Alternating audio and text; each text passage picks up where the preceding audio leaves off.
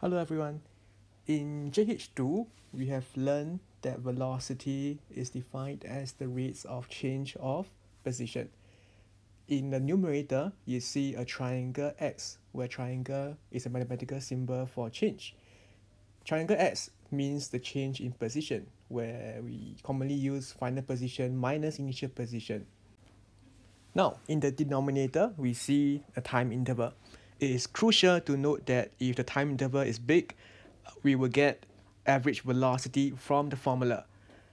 Now, if the time interval tends to 0, it becomes smaller and smaller and smaller, then the whole equation will allow you to get the instantaneous velocity.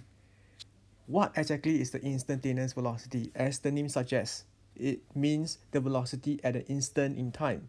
An instant means a particular point in time. Let's take a look at this position time graph, which is a straight line.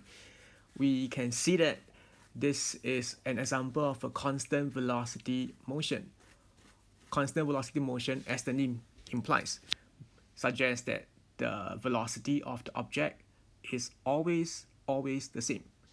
This means that the average velocity of the object will therefore be always equal to the instantaneous velocity of the object, which doesn't change.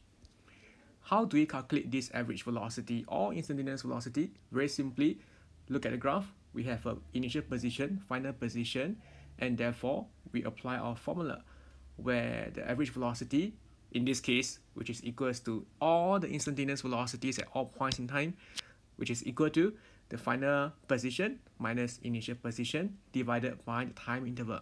You can recognize this as a gradient calculation. In the second example of a position time graph, we see a constant acceleration motion where the velocity of the object is changing. To calculate the average velocity of the object, we use the same method as before.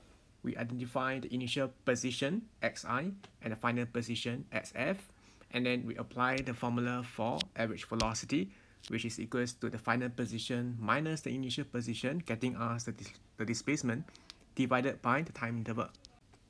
Now, how do we calculate the instantaneous velocity when the instantaneous velocity is always changing and it's always different? First, we must identify a point in time when we want to calculate the instantaneous velocity, and I draw a dotted tangent line. With this dotted tangent line drawn, which is a straight line actually, that cuts the curve only at one point, which is at the point in time where we are interested to find the instantaneous velocity, I can proceed to figure out and calculate the gradient of the tangent line. So the gradient of the tangent line is simply x2 minus x1 divided by the time interval. This is how I can calculate the instantaneous velocity of the object at that particular point in time.